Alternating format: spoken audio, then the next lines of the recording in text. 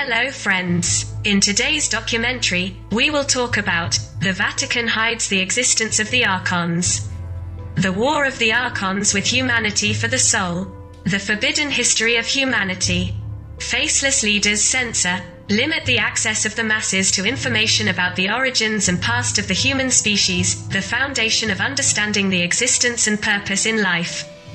Human history seems to be completely different from what is officially presented to us. Most cultures have books that speak not of primitive people but of the existence of advanced civilizations in the distant past. Mahabharata, Ramayana, Vedas describe in detail technologies that we have just or have not yet acquired, describe aircraft and their principles of operation, atomic weapons, describe advanced medical and genetic techniques. The Vedic texts describe that humanity lived a long life in the Golden Age and lived in harmony with Mother Nature.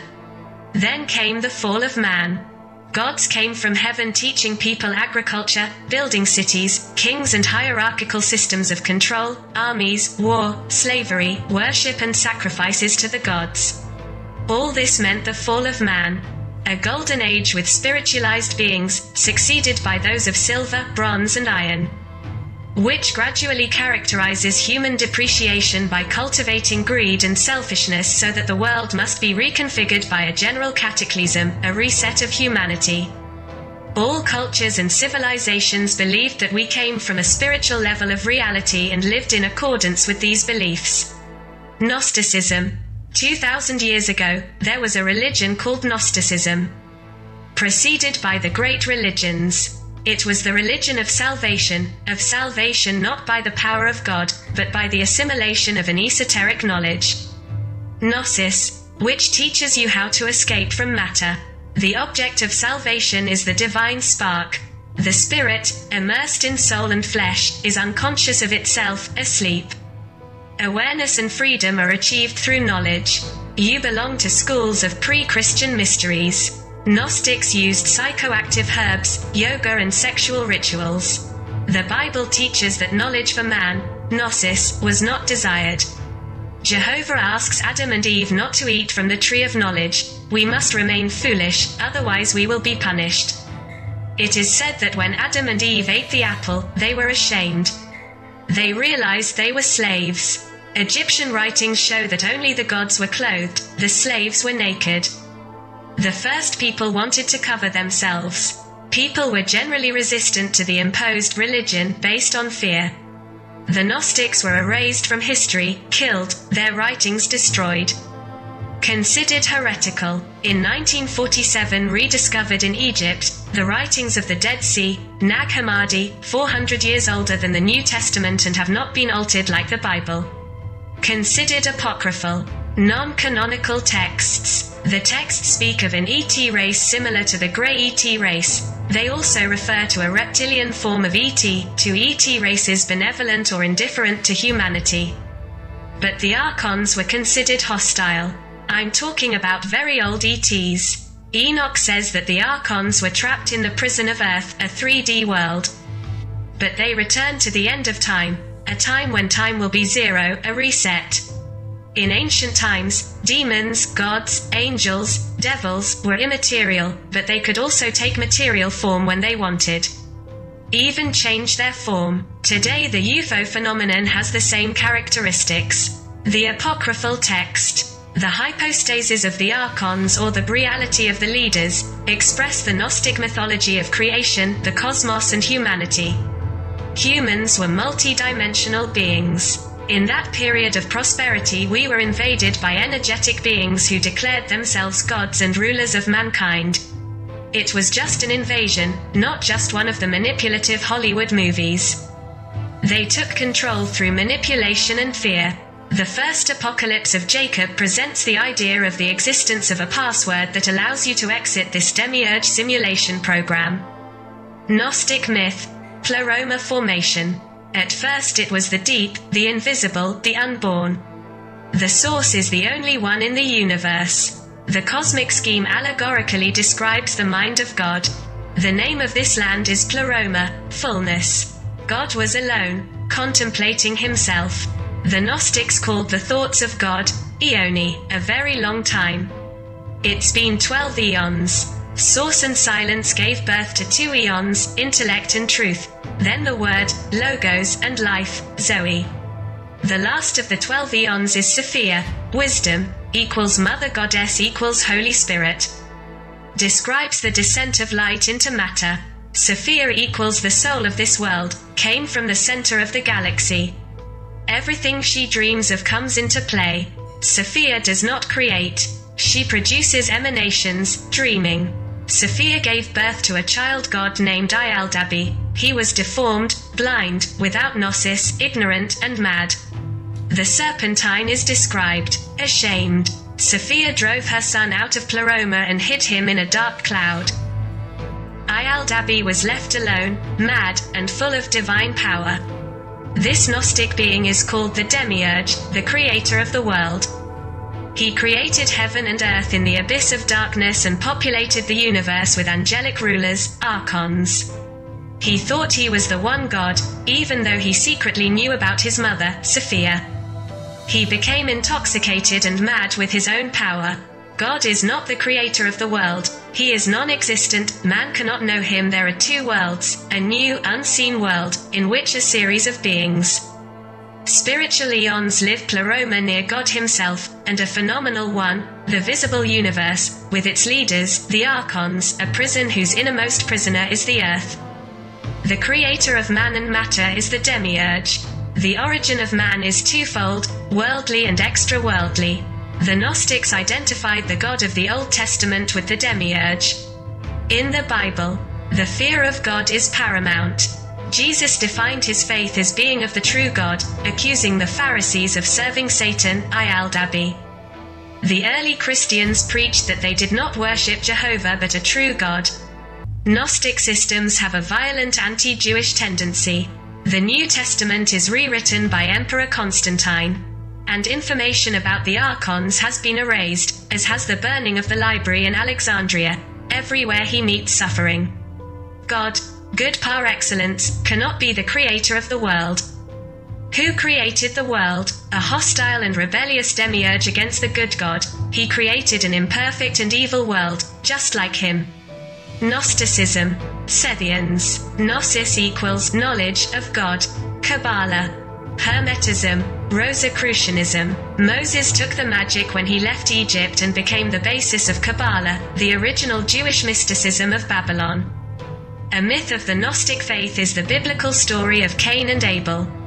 Cain farmer, Abel pastor. Both offered sacrifices to God, Abel from the firstborn of the sheep, Cain from the harvest. God only accepted Abel's blood sacrifices. Cain killed him out of jealousy. He was cast out, cursed to remain a fugitive and lost on the earth. Adam and Eve had another son to replace Abel. Seth married his sister Noria. From them were drawn Methuselah, Enoch, Noah, the race of God's elect on earth. Seth's sons were an elitist minority. The rest of humanity descended from Cain. Corruption, wars were Cain's legacy. What are Archons? Gnostics say that a great planetary invasion took place in 3600 BC. The Earth was invaded by mysterious and ruthless beings, the Archons. They could create illusory reality. They manipulated us to enslave us. They were jealous of us for having a soul. They didn't. Some look like reptiles, others like a fetus, gray skin and black eyes. I do not understand the sacred and I hate it. I hate peace, happiness. They want us to vibrate at a very low frequency. Their food. Christians call them demons. Muslims call them, also called guardian angels, guide spirits. Archons produce cracks in the aura and install software of fear, envy. Ignorance and degraded sex, are aggressive, territorial, have demonic powers. Being shadowy, they can change shape, put false ideas in your mind and create hallucinations. They can provoke voices in your head, invade your mind, make you moody. I can create feelings of love for them in you. He covers up his abductions by creating fake memory screens. Leave pregnant women and take their baby. Archons are attached to the soul as long as they have emotional food. A dark table. They are psychic vampires, mental parasites. They feed on the energy of thoughts, emotions and feelings, especially the negative ones such as fear, hatred, creates dramatic events that give rise to negative energies. They love violence and are sexually motivated by conflict, rape, war and death. It creates war to consume the energy released by death. Explain why there is so much tragedy in the world, so many dead.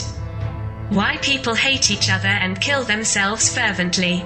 They push people to evil deeds, Archoni. They lead the world, being hidden by the official history, that is the Vatican.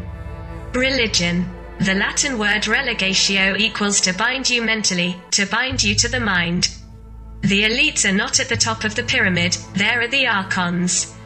We have a predator that came from the depths of the cosmos and took over our lives. The kidnapper is our Lord and Master. He made us docile and helpless. They took care of us because we are their food. Just as we raise chickens in cages, so do predators raise us in human cages, humaneros. That way, they have food on hand all the time, to keep us obedient, submissive and weak. They gave us their minds. The kidnapper's mind is baroque, full of contradictions, grumpy and full of fear that he might be discovered. Through the mind, which after all is their mind, the kidnappers inject into their lives everything that suits them. In the depths of the human being there is an ancestral, visceral knowledge about the existence of the kidnapper. This predator is an inorganic being. They called him a flyer because he was hopping in the air. It's not nice to look at. It's a big, dark shadow. They gave us our belief systems, the ideas of good and evil. They have given us envy, greed and cowardice. They have made us full of routine and selfishness. To the Romans, the flyer is a demon that sucks the erotic energy of virgins. Archonists, aliens of Gnostic texts. 4D Greys have the technology to extract your energy, memory and experiences. They are waiting for you in the light when you die. You are recycled in another body and the process starts again. They kidnap people for thousands of years. The tunnel and the light of death are deceptive. It is believed that the archangels are the servants of the Archons. Archons are part of the demiurge's network. Yahweh, the God of Moses, uses fear as a tool of control. He is thirsty for blood. He gave precise instructions to Moses about the sacrifices so that not a drop of blood would be lost. This thirst for blood is bizarre. What did the sacrifices mean? Why did it take so much blood? All the arguments converge that Yahweh is a reptilian ruler, substitutes himself for God and manipulates mankind. Why don't we remember previous lives? How do we solve the past if we don't remember it? Reasons to feel fear, anxiety, stress and depression. Stress causes heart disease, a global mass murderer that does not allow vibrations to rise. The moon is like a ship. Many cultures believe that souls go to death on the moon. The universality of suffering is bizarre. The myths speak of a golden age, without violence, in which the animals were also vegetarian. Now, the whole animal kingdom, from insects to humans, each individual is hostile to another individual. Everyone kills or will be killed without a fundamental motivation. Why have people always fought, killed each other moment by moment? There is hatred and enmity between individuals. Regardless of intellectual level, the man is warlike, he destroys everything around him. Even technology is slowly destroying our spirit. Any feeling of panic, sadness, anger, annoyance, hatred, malice, enmity, etc., creates a field that is the storehouse of nourishing energy for Archons. Everywhere he meets suffering, God, good par excellence, cannot be the creator of the world. Who created the world? A hostile and rebellious demiurge against the good God. He created an imperfect and evil world, just like him, a prison of divine sparks closed in animated bodies. The trap of reincarnation traps souls. Gnostic philosophy states that after death, the divine spark of the soul, brought by Sophia, wants to return to God, in Pleroma, but the Archons block its path. By returning the spirits to Pleroma Arhanai and Ialdabi, they would lose the meaning of their own existence, the physical universe. The soul-catching net is a terrible and disturbing concept. Archonians stop the soul after death to ascend to God, bind it to the earth through reincarnations. His memory is erased, his soul is recycled in another body.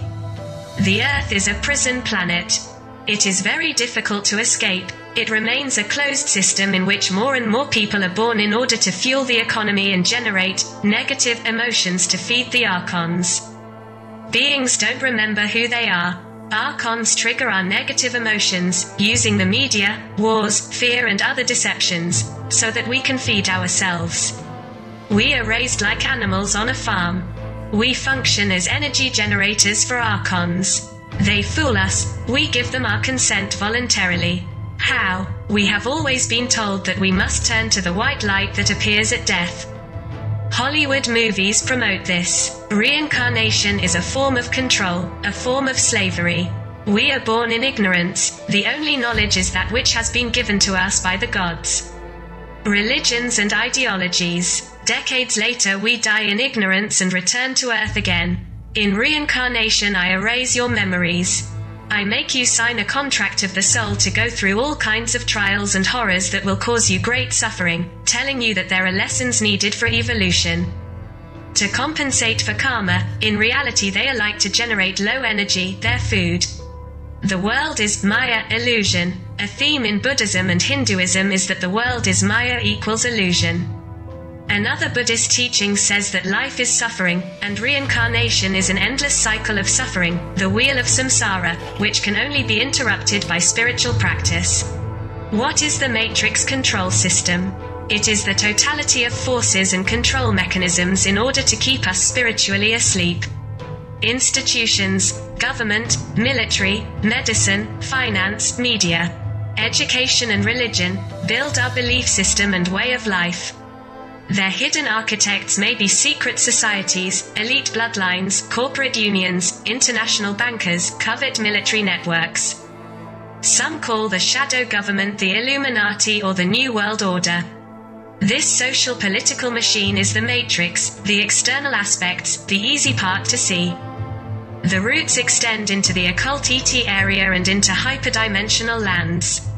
We are in a huge spiritual war. The first level of control is the demiurge, then the Archons, then the ET. Different from the demons, they changed our genetics, history, beliefs and they want our total control. They are quasi-physical beings, they have superior intelligence, psychic abilities and technology with which they can change matter, energy, space and time. They are the architects of the matrix. It keeps us in the matrix and the limitation of the five senses. Everything changes when you manage to connect with the spiritual world. Control is also done by people programmed or manipulated through whom ET can act. Some have no conscious control over themselves. Weaknesses that allow the matrix, perception limited to five senses. We cannot see occult and energetic enemies. Like an iceberg, the matrix control system is hidden from view. Science is firmly established in physics by blocking technological revolutions.